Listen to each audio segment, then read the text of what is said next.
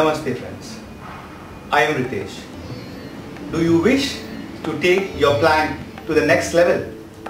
A powerful arm and wrist strengthening and the best asana for lower back as recommended by spine specialists.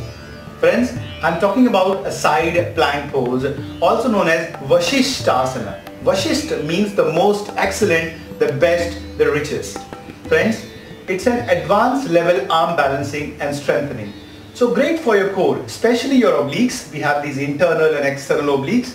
You want to work on it, this is the pose to start with it. So friends, before we get into the pose, there are various ways of getting into the pose. And before that, caution or contraindication, something that you need to be careful while doing the pose. So friends, if you have a carpal tunnel syndrome, any injury to your wrist, please avoid the pose. Pregnant women, just don't do it because a lot of pressure that comes on the abdomen and there are chances that the shoulders or the wrist might hurt unnecessarily. So friends, before we get into Vasisthasana or the side plank pose, we need to understand how to get into the pose. And when you are planning for a side plank pose, don't forget to do your plank, a dandasana, something that engages the core. Then only you can take your side plank to the next level. Friends, now let us start with the practice. So let's get into a very beginner level pose before we get into the practice. So I lie down, I keep my elbows here, keep my legs straight.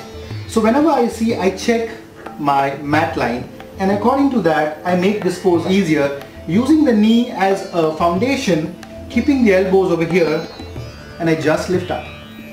Check the alignment of the shoulder joint to the elbow joint. Don't take it too near, don't take it too far. See that you are comfortable. Now in case you find that the elbow is hurting, for some people it does, like for me it does. So I prefer to fold the mat and do it in that way. So that's my first variation to get into a side plank. But friends, before that, don't forget to do other plank positions. This is taking your plank to the next level. Lifting it up, checking the alignment, vision here, check the neck. Any position that your neck is comfortable. So tall myself, and that's a beginner level side plank pose.